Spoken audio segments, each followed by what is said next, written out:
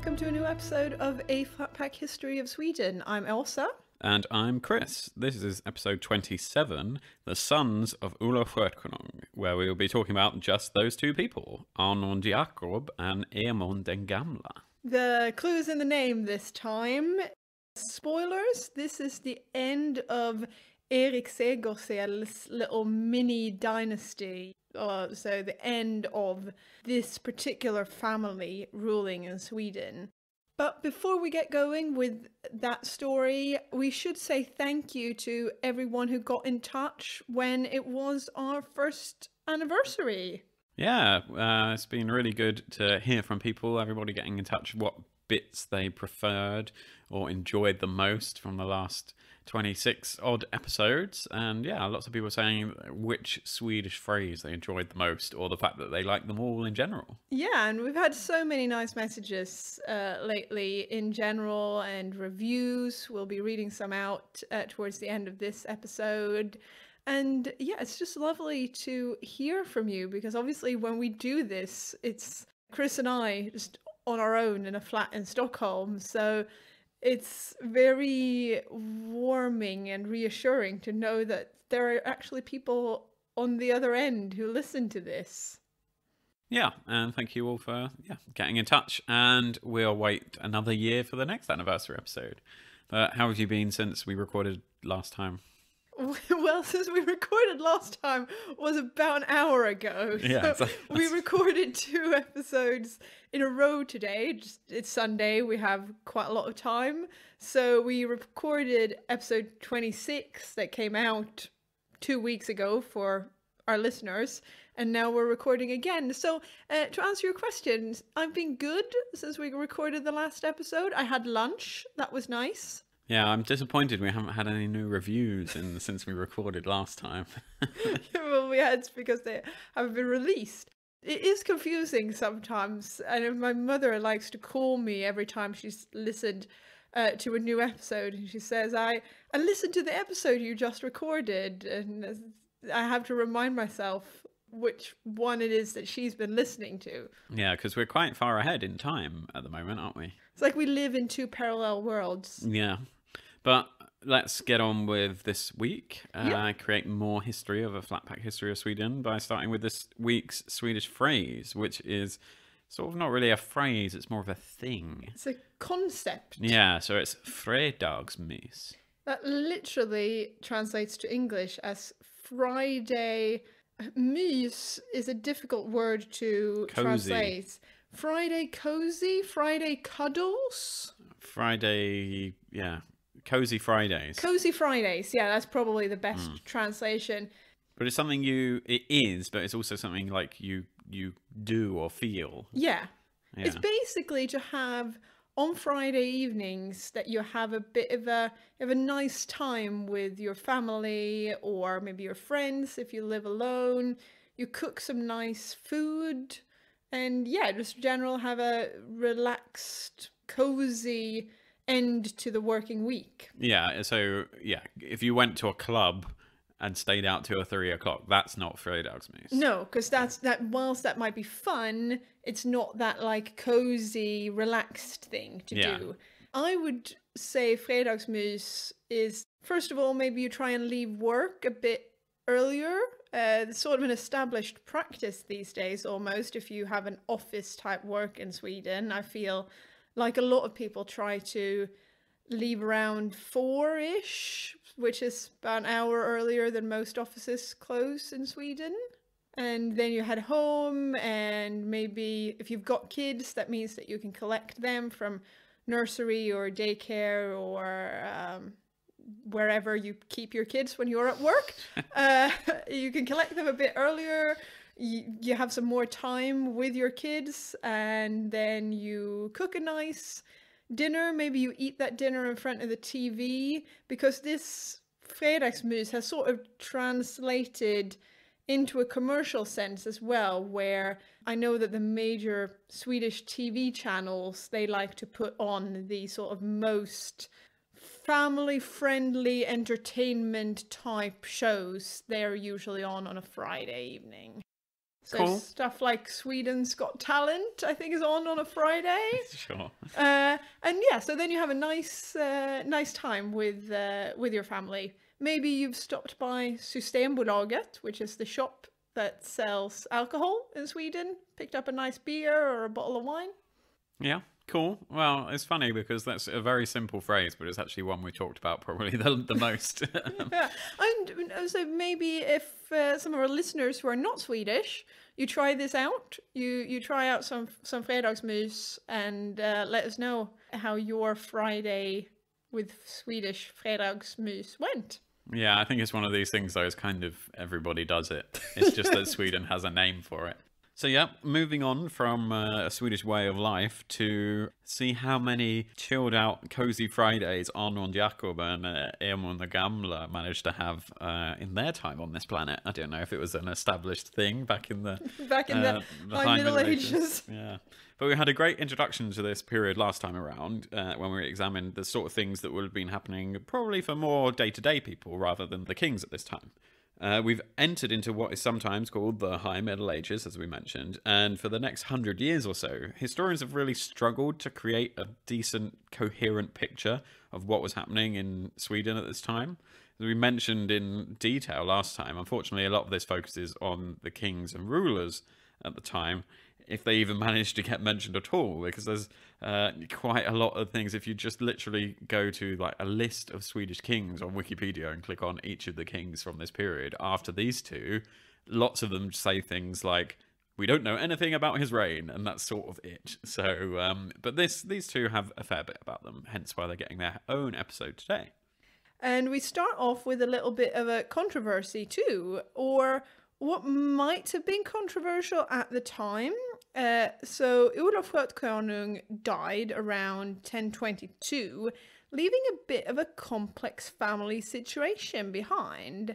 So with his mistress Edla, Olof had his illegitimate son Emund and his daughter Astrid, who was married to Olav II of Norway after running away to stop the war that we mentioned back in episode 23. There is also Holmfrid, who we didn't really mention, who could even be a sister of Olof or a daughter, but who was married to a Norwegian noble. Astrid is still married to Olav II of Norway when we start this episode. So let's call that Olof Skötkonung's first family situation. Yeah, or his like part-time family, as it's the illegitimate side. And then we have his second or legitimate family situation, where he has a wife, a legitimate spouse, Queen Estrid of the Obotrites. And with her, he has two children, Anund Jakob, who becomes king of Sweden after Olof dies, and daughter Ingegerd, who is married to Yaroslav the Wise, who's the ruler down in Kiev. So it's a bit complicated, but not too difficult to get your head around. Luckily, Ingegerd can also be called Anna. Yeah, that confuses me though. Ingegerd and Anna, there are no similarities between those two names. No, I think that's the point, because to make it easier for the Rus to say her name and for the people down in Russia and Ukraine, rather than keep going Ingegerd in this Swedish name. I was, because I have a very Swedish name as well. I have been asked sometimes if people are allowed to call me something else, or if I have a sort of anglified English name, and I always say no. Yeah, yeah, exactly. Call me Elsa. 3 letters, it's not that hard. As we mentioned previously, the succession isn't written down or formalized as a father-to-son thing at this point in Swedish history, because of course the women are ignored, so we're not trying to ignore them, but unfortunately this is the case. Yes.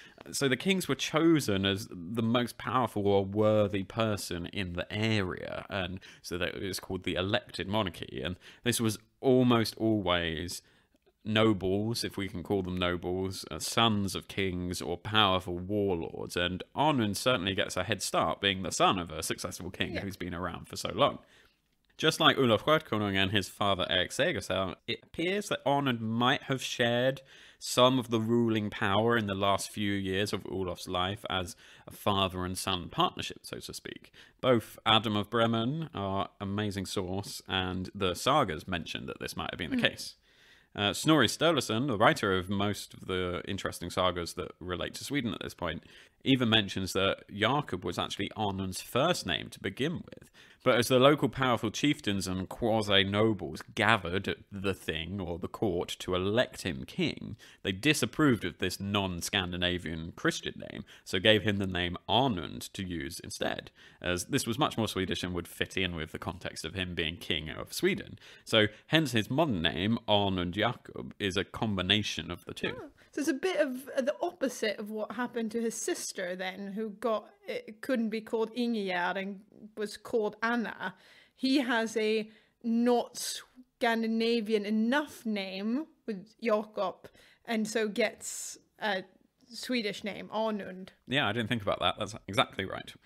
Anund has a reputation of being a tough, heavy-handed king, and as we'll see, he gets into a bit of bother.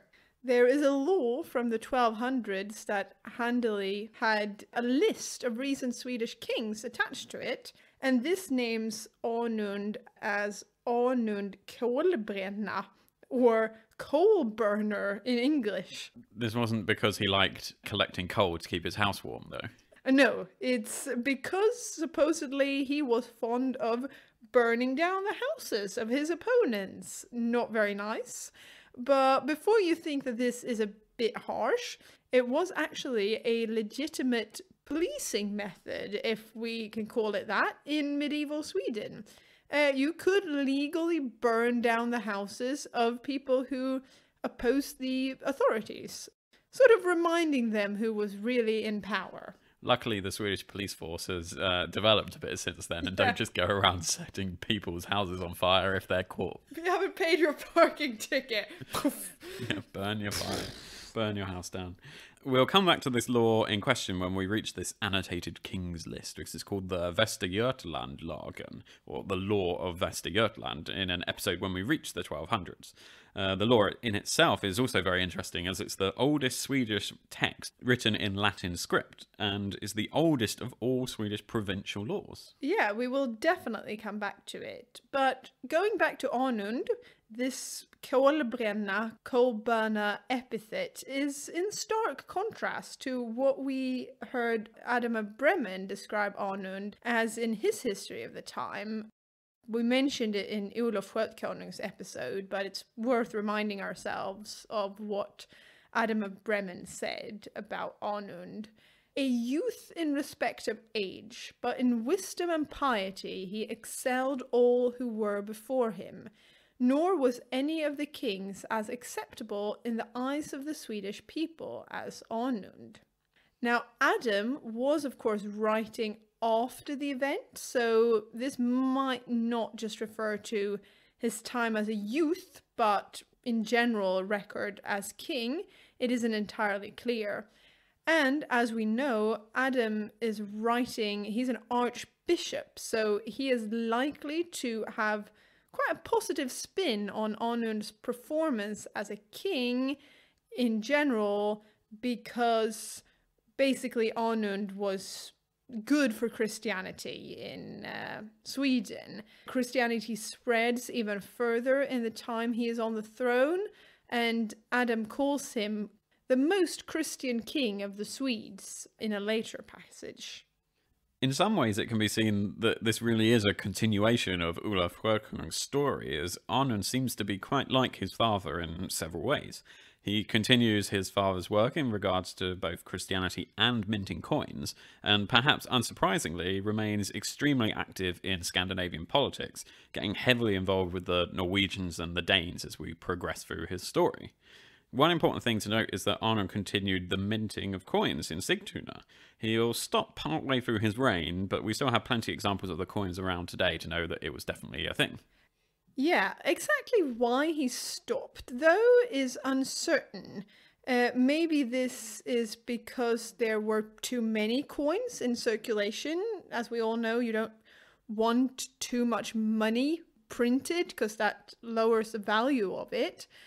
Because, as we mentioned in Olof's episode, there might have been up to 2 million coins around. So either that, or maybe because he didn't have the political power to keep doing so. Something we'll touch on later. These coins that Anund made included the same religious connotations that his father's coins had, and if anything, Anund was even more Christian than his father, because, of course, he was actually born a Christian, or at least baptized when very young, when compared to his father, who only became a Christian when he was a king and an adult. According to Adam of Bremen, Christianity reached rather widely in the reign of Anund. Missionary work led by Bishop Thurgot down in Skara in Västergötland continued until 1030. The year, not the time. He didn't work long days. No, he might have got up early and stopped at 10:30. 10:30, had a nap. Yeah, it was in 10:30 that Thurgot was nominally succeeded by a bishop called Gottskalk, who was appointed by the Archbishop of Bremen, under whose domain Sweden remained. It seems like this Gottskalk wasn't really one for following the examples of priests like Ansgar moving around the countryside and meeting his local population, and instead he was quite a passive church leader who actually stayed at home in Germany. Working from home in the high Middle Ages was probably a bit more difficult than today without Skype or Zoom or even texts to stay in touch with colleagues overseas. Yeah, I don't know quite how you managed to be a priest in Sweden whilst being in Germany. Also, is it just me, or isn't the name Gottskalk? It sounds like he's a cheese. Yeah, it does sound like it might be a cheese. That's something you can have on your fredagsmys. You can have some wine and a slice of Gottskalk. Yeah. Luckily, though, since Gottskalk was busy sounding like a cheese and being in Germany, an English missionary called Siegfried filled the void to an extent. From a Norwegian base, he visited Sweden, Götaland, and all the islands beyond the northern land, which is a very not precise geographical reference. He's quite likely to be the same priest who baptized Anund when he travelled to Sweden during the reign of Olof Skötkonung, which is nice. He's still around. Perhaps they were even friends. We'll never know. However, Adam of Bremen also relates another story from the year 1030 about a priest who travels to Sweden. This priest is called Wolfred, and he travels to the Thing of the Swedes, the court, that is, after converting many Swedes on his journey through the country.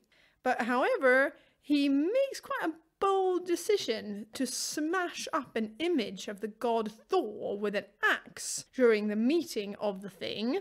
And unsurprisingly, Adam of Bremen then says that forthwith he was pierced with 1,000 wounds for such a daring act, and his soul was passed into heaven, earning a martyr's laurel. His body was mangled by the barbarians, and after being subjected to much mockery, was plunged into a swamp.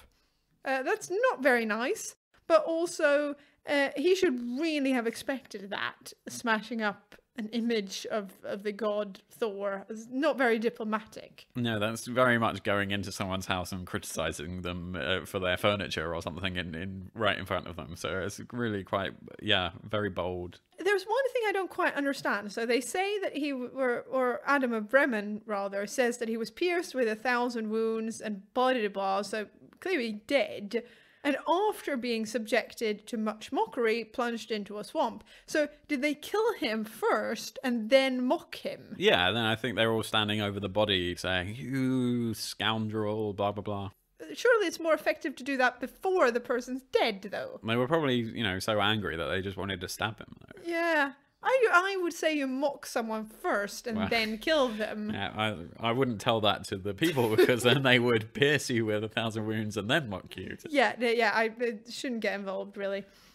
But either way, the next piece of Anund's story mainly involves political developments and perhaps inevitably some sort of fighting. So Firstly, before we get to the more Scandinavian aspects, and also because it happens chronologically, in 1024, the Russian primary chronicle that we mentioned a lot during the Rus episodes relates that a Varangian prince dressed in a golden cloak led an expedition to the Baltic Sea. This prince provided military reinforcements to Yaroslav the Wise of Kiev in a battle against the city of Chernigov. From about this time in history, Chernigov was the home of the Grand Princes of Chernigov, whose rulers were quite often butting heads and being at odds with the rulers in Kiev, which resulted in a lot of conflict, this being one of the main early battles in this rivalry between the two cities. And so this battle and expedition in 1024 is supposed to have taken place during a thunderstorm, which would be quite impressive to see, and ended in a defeat for the city of Kiev and the Varangian allies, and this Varangian prince retreated back across the sea. According to Gudmund Adalberth, a member of the Swedish Royal Cultural Academy, sort of a big royal society where historians and academics would gather in the 1800s, this Gudmund says that he believes that this Varangian prince was identical and the same person as Anund. This is because some copies of the primary chronicle call him Jarkun, which is a bit close to Jakob. And alternatively, the name Jarkun could correspond to someone called Håkon, whom we know nothing about in this period. There isn't a Håkon that might fit this bill. Our copy of the primary chronicle calls this prince in the text Hakon, and also calls him Hakon the Blind, and we definitely don't have any examples of Anund being blind. Yeah, this interpretation from the 1800s, it doesn't really hold water, but either way, the battle itself seems to have been quite dramatic, and whoever led it might have been from Sweden, or somewhere in Sweden, but it does seem quite unlikely that it would have been Anund himself, seeing as there were other things going on at the same time that Anund would have needed to be in Sweden for. Especially, like we say, when we date this to 2024, because Anund had only just become king. The first proper dynastic succession of king to king in Sweden, if we count Olof as the first king.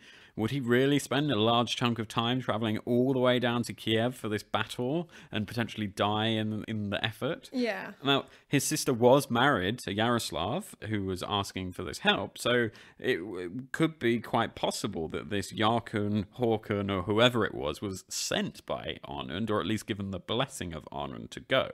But would Anund himself be the one? We don't really think so. This is even less likely to be the case when, yes, as also said, you take into account the local politics in Scandinavia at the time. Anund is up to his neck in political dealings between the Norwegians and the Danes, just like his father was. I don't think it's very likely that he would have felt able enough or even wanted to go away for such a long time and leave Sweden open to much more scheming from their neighbours than was happening already. Absolutely, because as king, Anund's political agenda, or his to-do list, included maintaining the balance of power in Scandinavia. At the time of his accession, it worked quite well at just maintaining status quo with a relatively even level of power for the three nations. However, as always, Denmark was looking to expand their influence. And to combat this, Anund's natural tendency was to support the Norwegian kings, Olav II, who's sometimes called Olav the Saint, and Magnus I. Support them against Denmark and England's King Knut the Great during the 1020s and 1030s. Knut had been King of England from 1016, so was well entrenched in the British Isles and therefore had a great deal more resources than the Swedes and the Norwegians. And remember, at the point Anund becomes king, his half-sister Astrid from episode 18, Stories of Viking Women, and Olof Skötkonung's episode, is still the Queen of Norway at this point, married to Olaf II. So he has family ties to Norway and Kiev as well. And this is very much something that the Swedish kings at this point really seem to use to their advantage, and they want to have these relations between each other. Mm-hmm. And so in 1025, a dispute flares up between Norway and Denmark because Knut wanted to restore Danish control over Norway, because remember, in the last couple of episodes, Denmark and Norway have constantly been at war with each other about who's in control of the two countries. Knut was inspired when a number of Norwegian nobles and men of influence gradually started leaving Norway in protest over the rule from the Norwegian king Olaf, as he took more personal control over Norway and restricted the nobles' power, or so they told Knut. Yeah, and to cut a long story short, this leads to war. On the way to war, there's lots of chat between the two kings of Denmark and Norway, and there's a weird reference to cabbages. They say to Knut, like, oh, maybe you're trying to grow your cabbages all over England, and then Knut replies something like, oh, but I'll come and take your cabbages, or it's a very odd reference to cabbages. And this is all written down in Heimskringla, one of the sagas. Yeah, so there's an entire saga on Olaf II of Norway because he was such an important figure at this time. So if you want to read about cabbages, read the Heimskringla. I'm starting to think, having read it, that cabbages were code for something. Yeah, maybe. It is odd, but onwards with the story. According to saga author Snorri Sturluson, Knut tried to remove Anund from the war by sending him lovely presents and offers of friendship, knowing that he had family ties to the Norwegian king, so would probably side with them.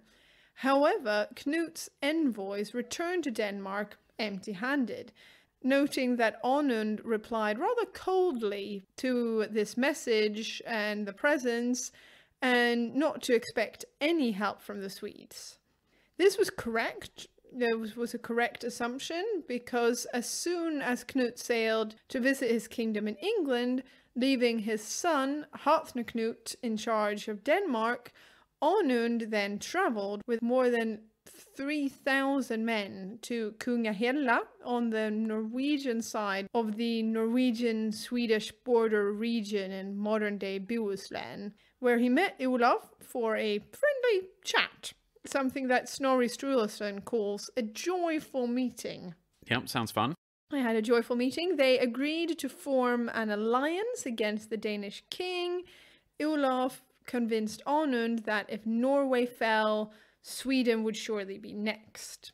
So sometime later, when Knut was still away ruling from his English kingdom, Olaf attacked and ravaged Sjælland, the main island of Denmark, while Anund came down from the east of Sweden with a fleet to attack Danish-held Skåne.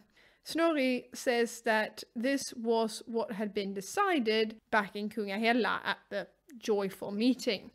The Allies are combining their forces and going to Denmark, where they tried to force the Danes to submit to them as kings.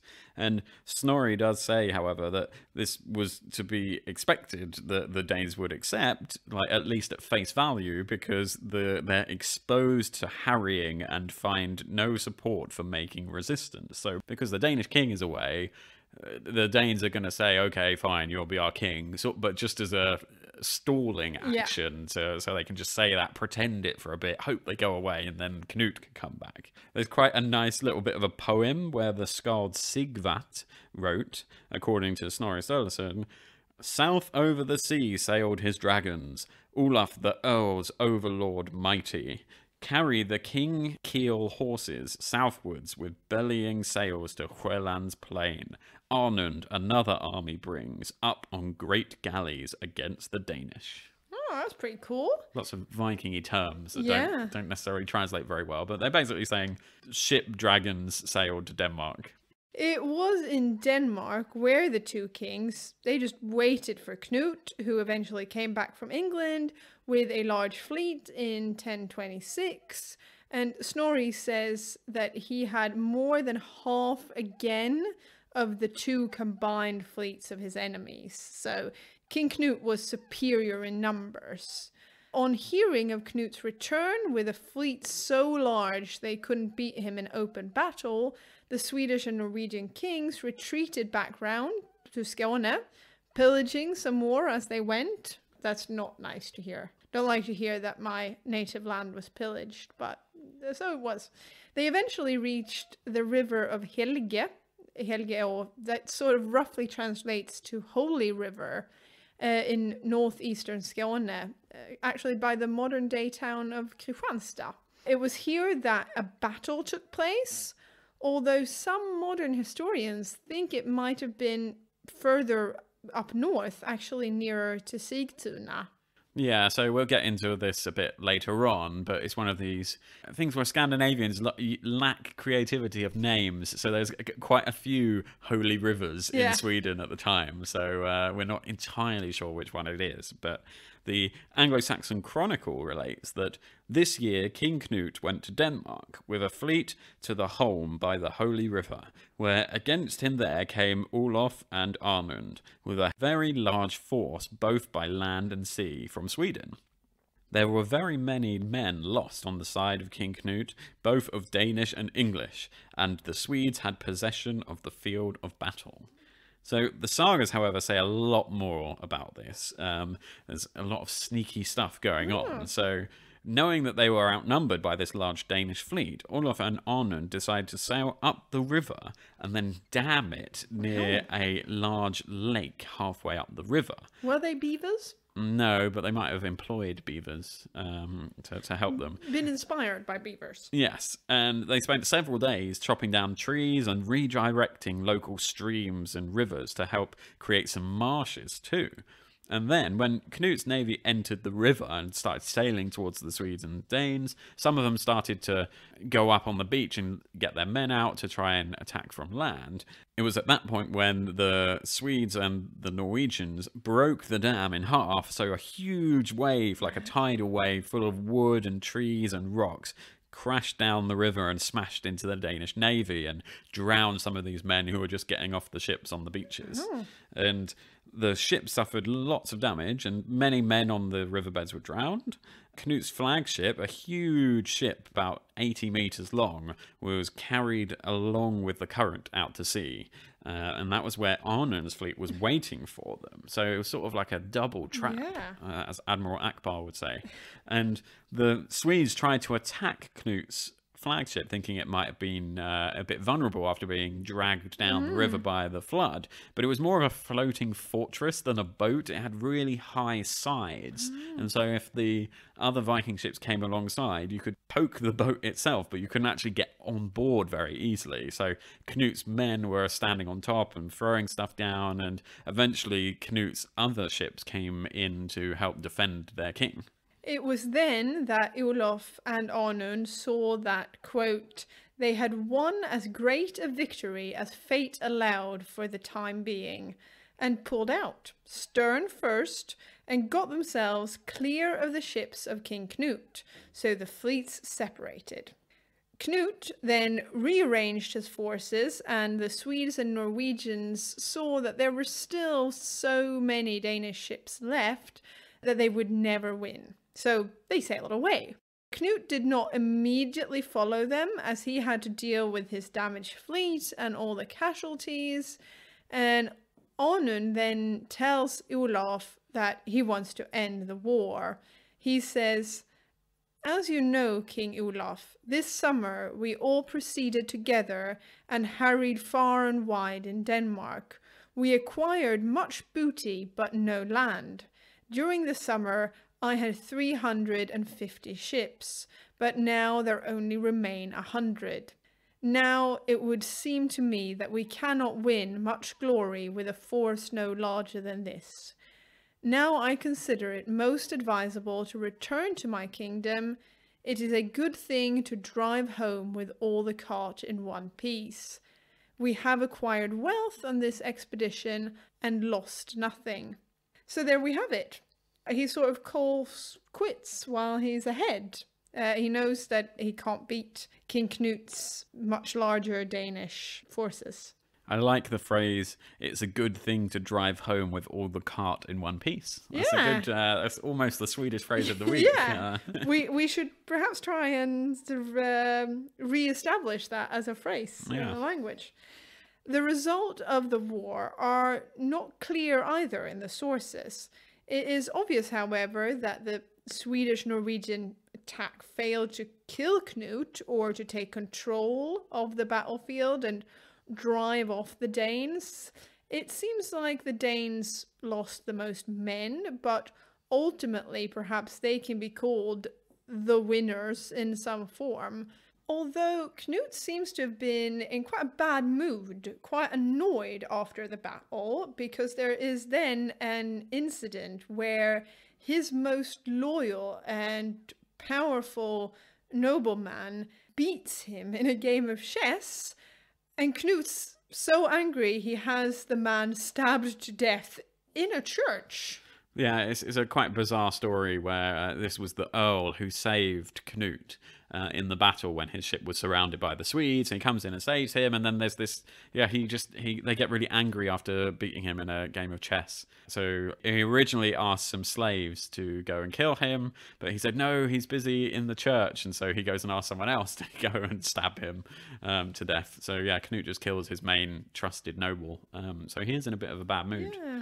But overall, the battle didn't really do any harm to Knut, as he remained master of Denmark and Norway still, and he was even so secure in this power that he even managed to go on a pilgrimage to Rome in 1027, so quite the opposite of Anund not being able to go to Kiev because his kingdom would be in danger.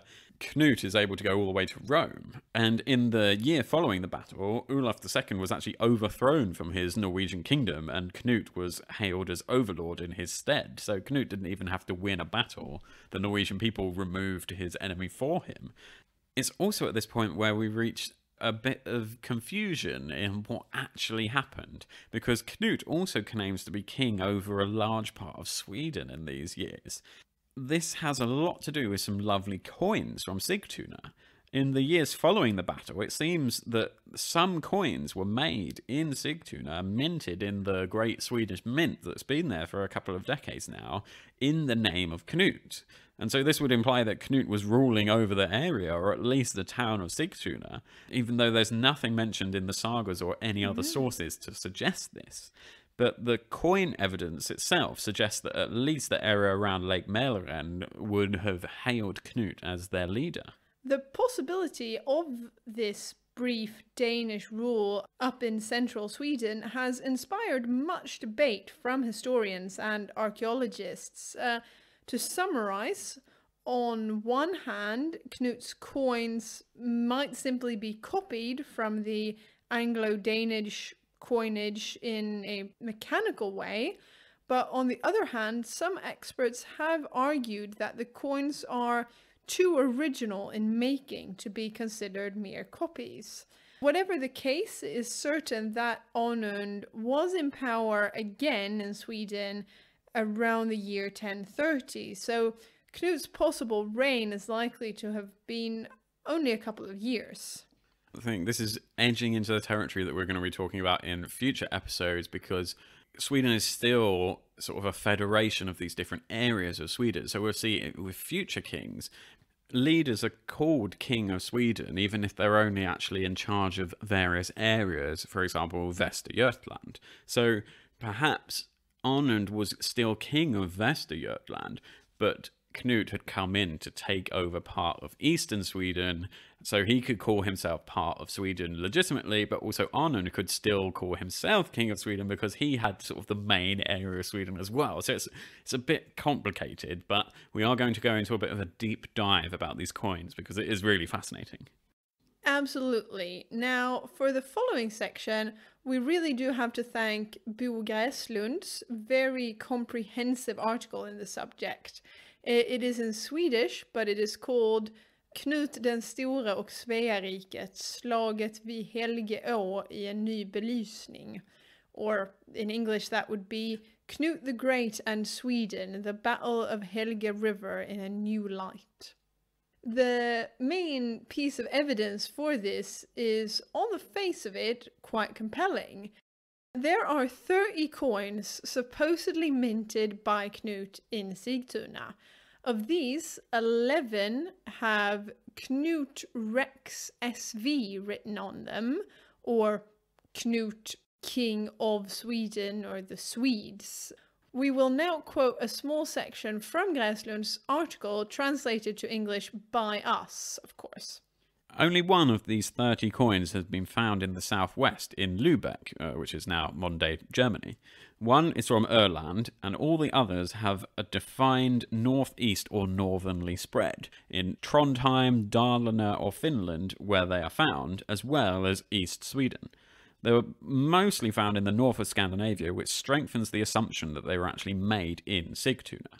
Knut's Sigtuna coins must be viewed as a source of the first class. Minting is not dependent on other written sources. These coins must be seen as a defining argument for the fact that Knut, for some time after the battle, owned or had a political supremacy over the area of central and eastern Sweden.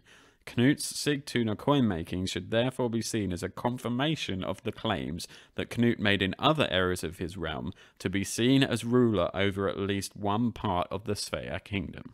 Yes, this really is fascinating. In the spring of 1027, Knut titled himself king, quote, over a part of the Svea. As a matter of fact, it includes, as the historian Kurt Weibull noted, the title King of Svea, Rex Svenorum, or Regi Svenorum, which is found in Knut's laws in the time after 1026. Gräslund believes that the total information about Knut's coin making in Sigtuna gives what he calls overwhelming evidence that it really was carried out in Sigtuna on the order of Knut.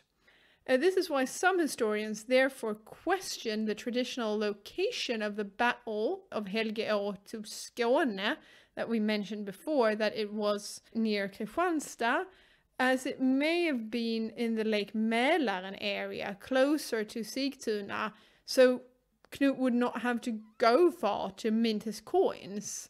As coins are legitimate physical artifacts, and the placing of the battle is mainly determined from literary sources and is therefore much more sketchy, these historians think that this might mean that the battle was in fact closer to Sigtuna. Yeah, so regardless of the actual location of the battle, there are some more technical details surrounding why these coins should be believed and used in this way. It does go into quite a bit of detail, but I found it really interesting, and it's something where you learn a lot about how society was run at the time by looking into some of this stuff. So coin experts have determined that the backside of these coins must have been made by the same stamp in the minting process, with 4 different stamps being used to make the front sides. In this time period, as we saw from Olof Skötkonung's episode, coin makers also like to include their names on the coins they made for the kings as a little signature. And on all of the Knut Rex SV coins that have been found, the name Thormod is included in the stamps as the name of the main minter. Adding to this, there are some 20 coins with Knut's name where the text on the back also mentions Sigtuna as the minting place. And on all of Knut's coins, where it's possible to read the name of who minted them, it's always the same name, this Thormund chap. There's also one coin where Knut is titled as King of Norway and one as King of England, and both of these coins have the location of Sigtuna as the maker location, but with different coin makers. A historian called Lagerqvist agrees with Gräslund, saying that some of the more common theories used to denounce these Knut coins, mainly that they might be copies, aren't really plausible. He points out that these coins don't show a single trace of the text mistakes that usually happen when people in other countries try to copy foreign coins, because they don't have the same stamps or the same technique. So there's usually sort of like a telltale sign that shows that they're actually copies. And he also noted that the overwhelming majority of Knut's Sigtuna coins have this Thermod name on them, which is not only unknown on any coins made in Denmark or England, but it's also, this is the key point, Thermod is also the name of the coin maker in Sigtuna who produced Anund's coins before Knut. So this would imply that Thormund is the master coin maker in Sigtuna, and he either stayed around to help make Knut's coins, or they just simply took over his stamp that he'd made previously. Yeah, the fact that Thermod made coins before Knut arrived does seem to be quite conclusive evidence once you add it to the rest. Lagerqvist also points out that one Anund and one Knut Rex SV coin appear to have been made using the same backside stamp. As a numismatist, which is someone who studies coins, Lagerqvist is of the opinion that the conclusion is clear.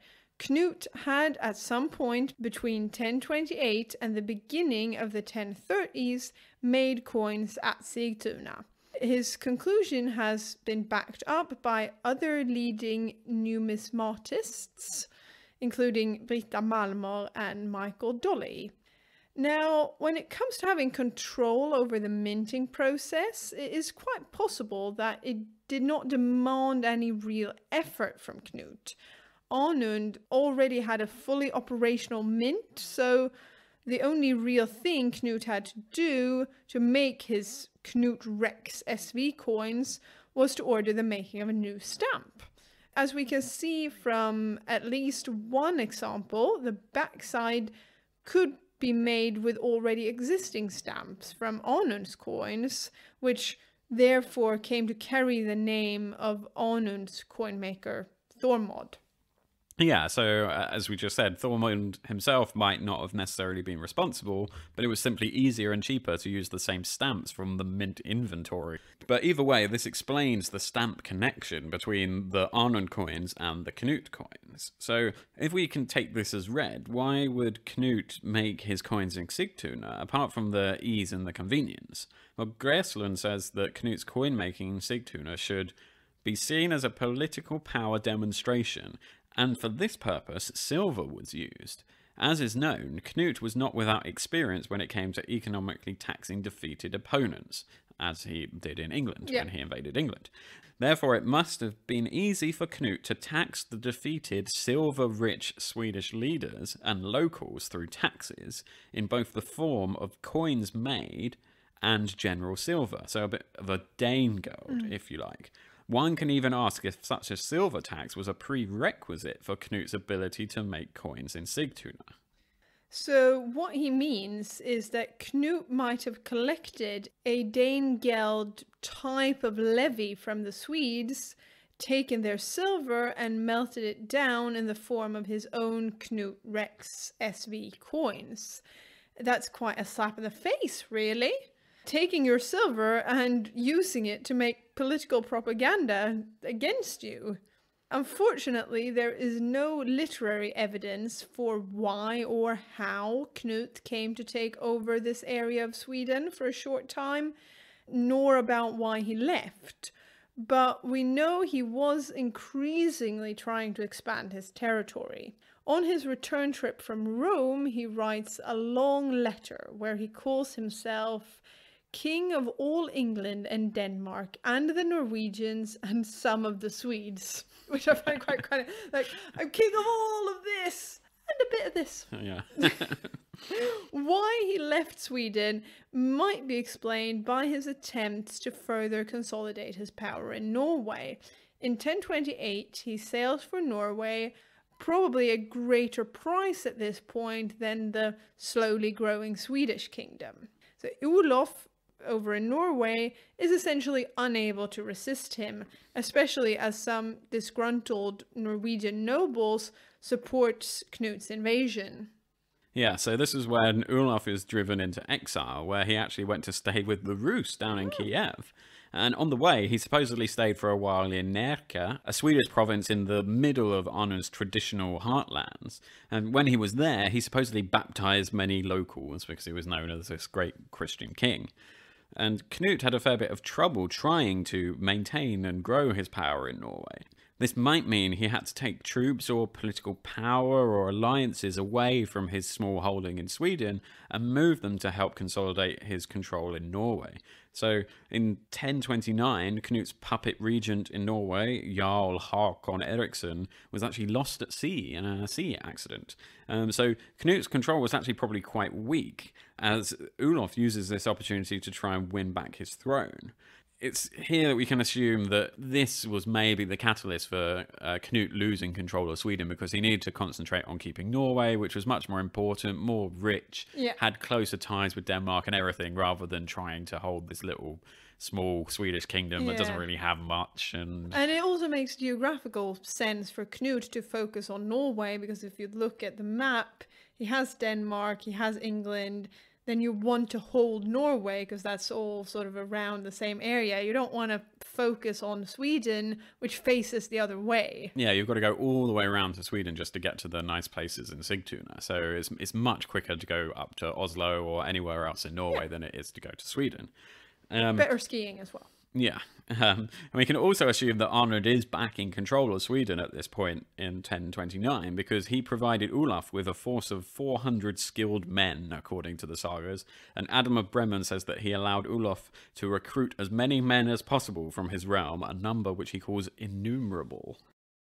The next part of Olaf's story is dramatic, so we encourage you to read Saint Olaf's saga if you want the full detail. But in brief, Anund's men doesn't get a chance to help Olaf, as he is killed in the Battle of Stiklestad in 1030 against some Norwegian peasants who really don't want him to return to the Norwegian throne. Yeah, this is one of the big famous battles of Viking history, so yeah, definitely read the sagas if you want to find out more. Yeah. 5 years later, Olaf's son, Magnus, comes over to Sigtuna from Kiev and met with his stepmother and Olaf's widow Astrid, who's Anund's sister. According to the saga, which is supported by contemporary skaldic verse, Astrid spoke to Anund on Magnus' behalf at the Thing.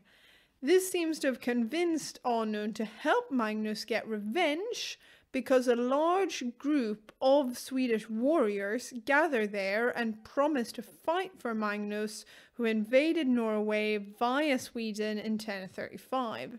To cut a long story short again, this time it was a great success, and Magnus was crowned as King Magnus I, later to become known as Magnus the Good. Yeah, so this is a lot of stuff that Sweden isn't getting involved in necessarily directly, but it's a result of them being in the neighborhood. And Anund is trying to give a bit of help, but eventually, the main action is happening with other people, so that's why we're not covering it in too much depth at the moment.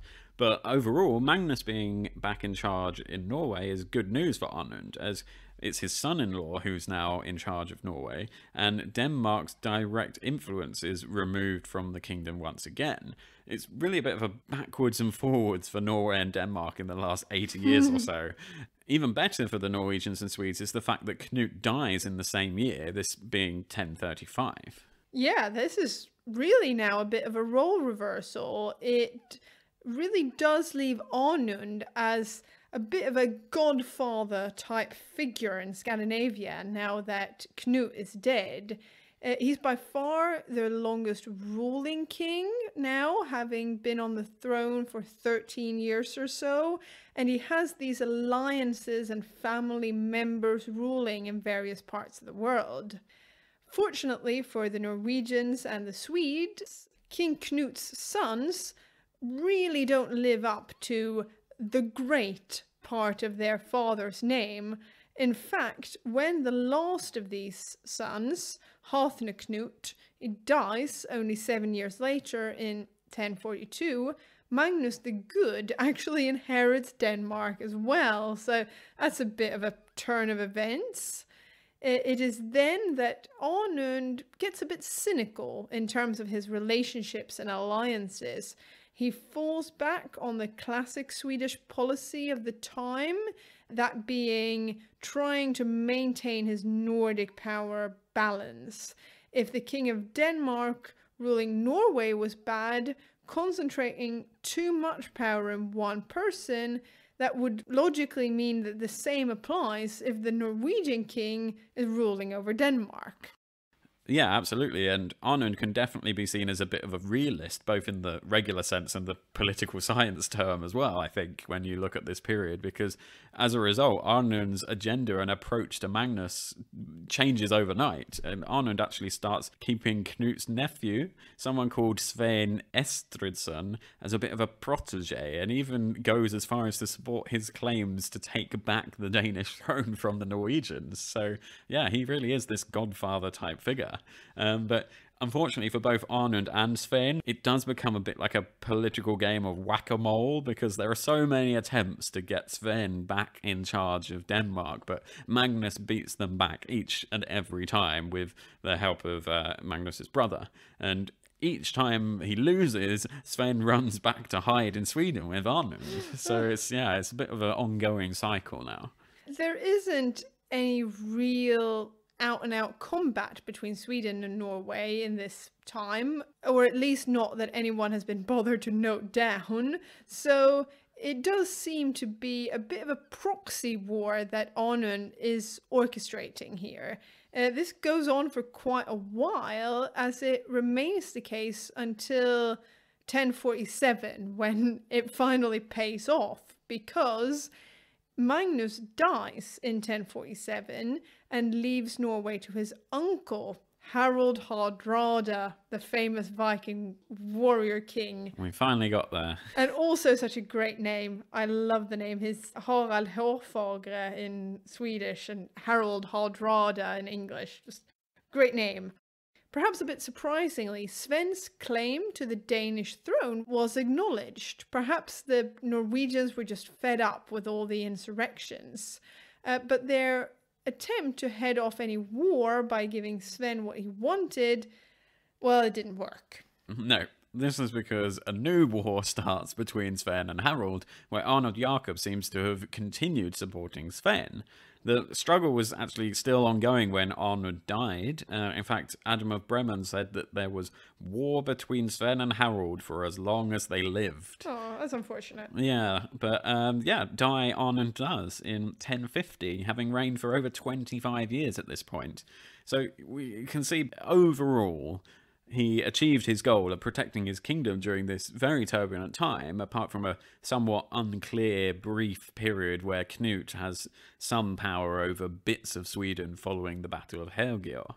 The Hervarar saga from the 13th century concludes with a chronicle of the Swedish kings which briefly mentions Anund's reign, and it says, King Olaf the Swede had a son called Anund who succeeded him. He died in his bed, and in his day fell Olaf the Saint at Stiklestad. Olaf the Swede had another son called Emund who came to the throne after his brother. Yes, because now there's a bit of bonus content, shall we say. The second son of Olof Skötkonung, Anund's half-brother, Emund, takes over. Now, this is the same guy, this cannot be pointed out enough, that this is the same guy who, remember back in Olof Skötkonung's episode, had the epithet Slimme, meaning slimy. Yeah, but unfortunately, or perhaps fortunately for him, people like Adam of Bremen calls him the Old.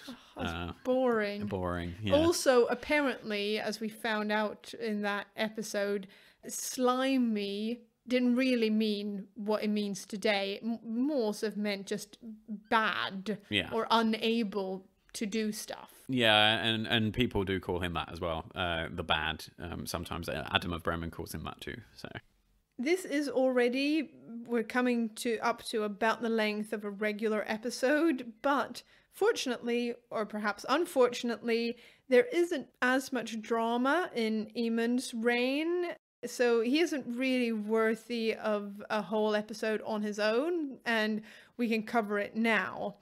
Spoilers, this fact of not having too much to say will remain the case for the next 80 years or so. So we have quite a few kings who don't have much of an impact. So expect more of multi-king episodes in the near future. Yes, but before we move on to Emund, eagle-eared listeners will notice we haven't mentioned any wife or children for Anund during his life, and that's because there is no mention of a son and only a dubious reference to what people call a possible wife. According to Adam of Bremen, Anund was married to a Gunhild, who might previously have been the wife of Sven in Denmark, but that doesn't necessarily really make sense. Adam doesn't mention any children in his history, but a later chronicler, one we've mentioned previously, Saxo Grammaticus, in his History of the Kings of Denmark, says that Sven's wife Gyda was the daughter of a Swedish king. So that, by extension, might have been Anund. Unfortunately for Gyda, if she existed at all, this was a time dominated by men, so this potential daughter definitely didn't get a chance to become Queen of Sweden or to rule. Instead, the crown went to Emund, Anund's older illegitimate brother. Emund's mother was the co-wife or mistress Edla, who had a relationship with Olof Skötkonung. Emund had two sisters, Astrid, that we've already talked about a lot, and Holmfrid. And Emund then has his half-siblings, Anund and Ingegerd. As we've mentioned a lot, Sweden wasn't a hereditary monarchy at this time by default, but by being the brother of the king and the son of a previous king, Emund would presumably have had a lot of political power, leading him to be chosen as the next king, despite technically being illegitimate, slimy, and bad. And old. yeah, but this form of choosing the king may actually have helped Emund, as we see a lot of illegitimate but powerful children in places like England who aren't getting the chance to become king in the written down rule of hereditary dynastical succession. So maybe Emund was a bit lucky he was an illegitimate son living in Sweden and not in England, because he's not excluded from this process in Sweden. One point of clarification, in case you end up reading all of the sagas or know them all very well, Snorri relates that Emund was ruling in Sigtuna back in 1035, but all the other sources show that Anund was still alive back then. And the names Anund and Emund could quite have easily been mixed up, as they are very similar. So, yes, there is the suggestion that Emund might have been in power a lot earlier, but nothing else seems to back that up. According to Snorri Sturluson, Estrid, Olof Skötkonung's wife, was quite ill-tempered when she was the wife and queen of Sweden, and she apparently treated Emund and her other stepchildren quite poorly, and so poorly, in fact, that King Olaf sent Emund to be raised with his mother's Slavic family outside of Sweden, and while staying there, he supposedly relapsed from his Christian upbringing and went back to being a big pagan again. Oh. Like in a lot of the recent episodes, our only near contemporary source for Emund's reign is Adam of Bremen. Again, perhaps unsurprisingly, being an archbishop, he gives us quite a bad picture of this new king. This is mainly because of the attitude that Emund had to the church and their hierarchy and chain of command. In particular, he didn't like archbishops of Bremen, which obviously means that when then an Archbishop of Bremen writes about him, he's not going to write very nice things. Adam also mentions that Emund was baptized, but didn't really care that much about Christianity. He also gives Emund the epithet Pessimus, which means worst, which is also later copied by the West Gothic law, which uses the Swedish term we love so much, den slemme, the slimy. The West Gothic law adds that Emund ended up being quite disagreeable if you ended up trying to get in his way of achieving something. Emund's main contribution to history is this conflict he has with the Archbishop of Bremen. It starts with Emund's insistence on supporting and employing sort of almost a private bishop called Osmundus. And Osmundus learnt his craft from the Norwegian-based priest Sigfrid, who we mentioned in Anund's life story earlier in the episode. Osmundus had been taught at a school back in Bremen and learnt his priestly Christian ways from them, but he'd actually then failed to be ordained as a bishop by the Pope. He didn't get approved as sort of passing his final test. No. Yeah, can you imagine failing Pope school or the Pope school of Christianity? You got an F. Yeah, well then it's understandable why Adam of Bremen isn't too fond of him and doesn't like that Emund employs him. Osmundus actually gets into the church in sort of like a sneaky back doorway, because even though it's legitimate and it's correct, it's not really the proper way of doing it, because he gets ordained by the Polish archbishop of a place called Gniezno. This is a bit sneaky because it's usually the Pope that's supposed to do it, even though the Archbishop had power to do it. They normally sort of, let the Pope create their new bishops. So Osmundus took this power from the Archbishop of Poland and travelled to Sweden, where he managed to impress King Emund. And in the mid-1050s, the Archbishop of Bremen was due to send new priests to Sweden, headed by a guy called Adalvard the Elder, who was supposed to take up his new job as the bishop at Skara, replacing Gottskolk, the Zoom-based bishop back in Germany. The cheese-named Zoom-based priest. Yes, and so this delegation from Bremen arrive in Sigtuna and in Sweden, and they meet Osmundus, who is apparently wearing the clothing of an archbishop. Well, imagine that. You're coming in to be the new bishop, and there's already an archbishop, and you're like, I'm here to do the job of a bishop, but I'm already the archbishop. What are you doing here? Yeah, so Osmundus has proclaimed himself archbishop, wandering around wearing archbishop clothes, being the surprise archbishop. And so what's even worse for Adam of Bremen is that Osmundus had seduced the still recently converted wild peoples through incorrect education in our faith. So he's teaching them incorrect versions of Christianity, apparently. What could that be? Incorrect versions of Christianity? Well, as we know, there's lots of internal debate in the church at this time, so maybe it's something to do with the status of Jesus and God and all this kind of thing. But unfortunately we don't know what he was teaching them. But not only is Osmundus pretending to be this archbishop, he's also teaching Christianity wrong. So regardless, Emund turns back these envoys to Bremen, apparently being encouraged by Osmundus, because that would make sense. He doesn't want to lose his job as being a fake archbishop. But a local powerful Swedish politician called Stenkil, apparently some distant relation of the king, helped escort these priests back home and helped them and gave them food. And it's like, oh, don't be too sad. I'm sure you'll be able to come back soon. You don't want to work in Sweden anyway. Yeah, it's not nice. Remember this guy Stenkil, as he'll return to the story in future episodes. But this is a good time to mention that Emund's unnamed daughter is actually married to Stenkil, apparently, maybe, at this point. So this is why he's appearing in the sources. And we'll remember her existence later in the story.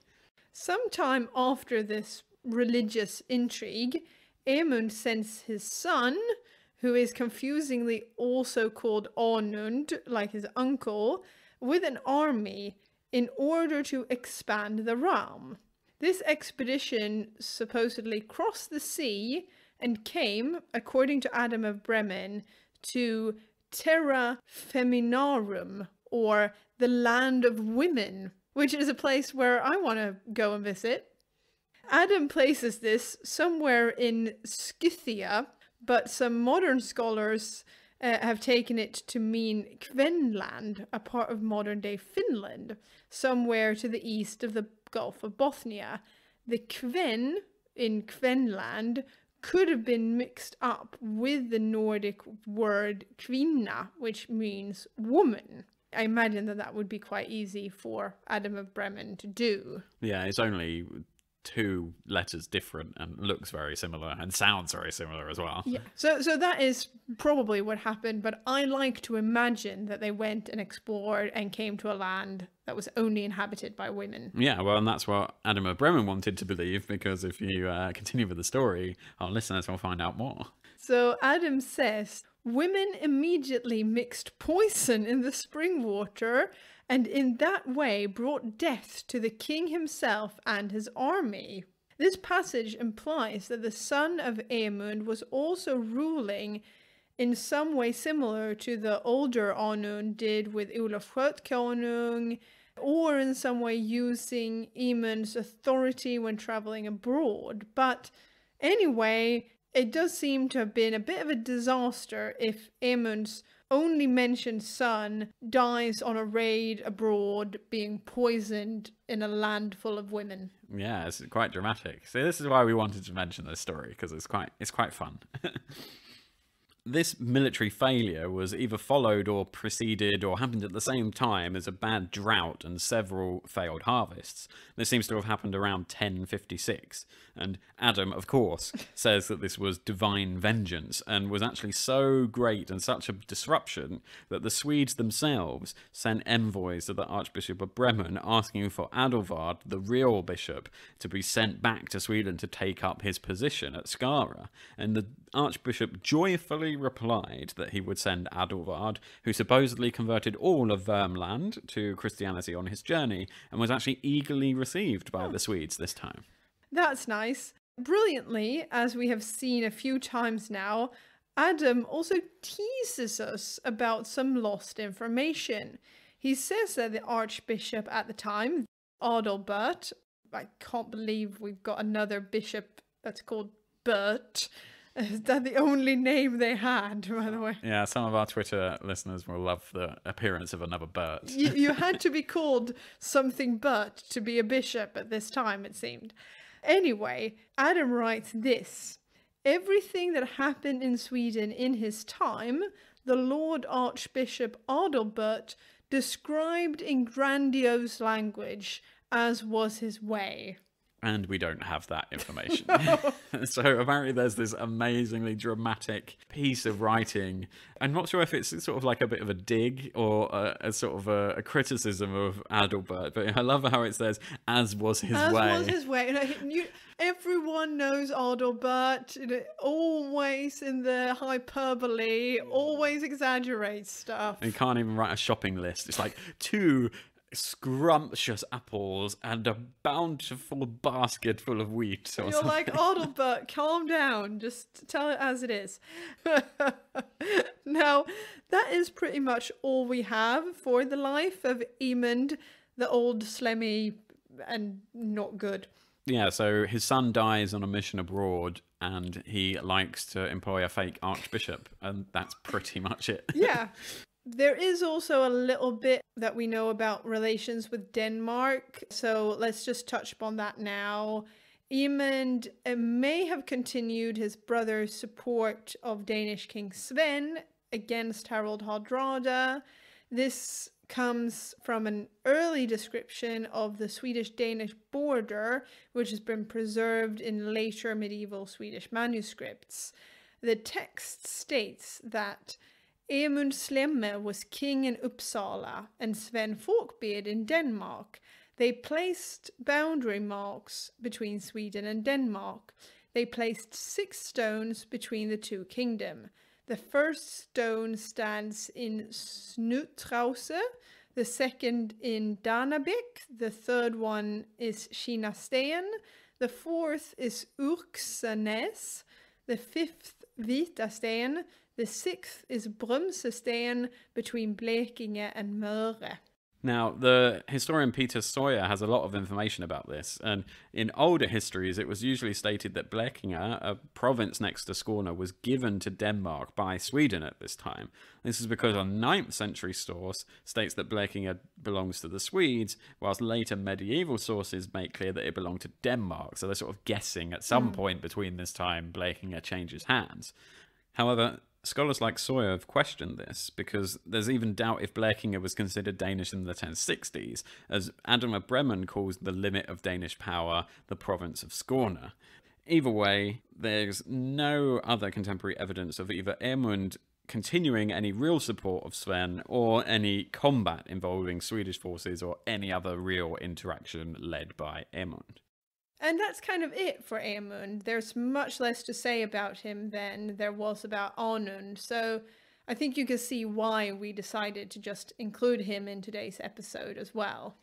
Yeah, I think it makes sense. And that's it for Olof Skötkonung's sons. And there's no other sons to come because they're all dead. Yeah. So we'll see what happens next time and how we continue the story of the Swedish kings. I think we're going to cover quite a lot in the next episode. So be prepared for lots of names, lots of death and unknown endings and beginnings of stories. Are there more Berts to come? I don't think so, actually. I'm not sure. We'll see if more Berts prop up. Yes. But yeah, before we get to next week, we have 2 new reviews to read out. Lovely for this reviews. one. Yes, to add to the one we read out last time. Would you like to read these 2? Yeah, the first one, this is again reviews posted on the US page of iTunes. The first one, 5 stars from Vegan Skywalker, who writes, interesting content with good perspective and tone. Thanks. Well, thank you, Vegan Skywalker. Yeah. May the force be with you. And then the next one. The next one, also 5 stars, great information by Mrs. Viro, or Viro. As an American looking to move to Sweden, understanding the history has been super helpful. Thanks to you both. Well, thank you. Yeah, well, thank you. And those have been on there for quite a while by the time you listen to this episode. So I hope you don't mind it's being a bit of a delay for us reading them out. But it's because we record so far in advance sometimes that by the time they actually get read out, it's not necessarily very up to date. And also, if Mrs. Vero is still looking to move to Sweden, I hope you do. And if you do, I hope you get very happy here. Yes. And before we go, we asked in our anniversary episode, a couple of episodes ago, if people had found us right at the beginning when we only had 1 episode released and if they were still listening now. And we have. There are some people that have been with us from the start, and that's great. Yeah, we had Kate on Facebook who said, happy birthday, I've been listening from the very first episode and haven't missed a single one yet. Thanks for your work. Oh, thank you, Kate, for listening. And we've had Jim on Facebook, one of our regular contactee people. Yeah, always good to hear from you, Jim. Yeah, and Jim said he found us around episode 6 or 7. So he's probably, at the moment, he's the second longest listener who's still with us. Very much from the start. Well, and I'm sure there are more of you out there that might just not have gotten in touch. And we really appreciate each and every one of you. Yes, and we've also had, talking of the recent special episode we actually had an email from Steve, a fellow Brit in Sweden, talking about our first special episode about the dog tags, and he knows a couple of Swedish friends here in Sweden who do remember getting their civilian dog tags, so you're not the only one. Oh, that's so good to hear. That I was starting to think that maybe the Swedish authorities just sent one out to me. Yeah, created a whole national campaign and spent billions of kroner on this thing that only you no got. one else seemed to have them or remember them, but Steve got in touch, and he, like you said, he says that he has Swedish friends that have dog tags, so that was great to hear. And he also wrote some more. Yeah, he gave a bit of his life story. He served in the British Army for 9 years, and when he served, he also had to wear dog tags on his feet, on one of his feet. So he had one round his neck and one round his feet, just in case it's more chances of the dog tags being recovered if you got a not so nice end to your time in the military. So that was very interesting to know. And please do send more stories about anything that we cover. Yeah. If you have any examples or fun things you'd like to mention or add or just comment on, do send us an email or leave us a review. Maybe send us a photo of your fredagsmys if you got up to anything cozy and nice on a Friday following some Swedish fredagsmys. Yeah, Beatrice on Twitter has tweeted us a great picture of the puzzle that she's doing, a puzzle from an old map of Norway and Sweden. So there's some fun stuff going on out there at the moment, whilst us all in Sweden are stuck inside with snow and corona and everything going on. So it's a good time to have not just fredagsmys, but whole week mys. A mys every evening, yeah. Until next time, it's bye-bye from us. Hej då!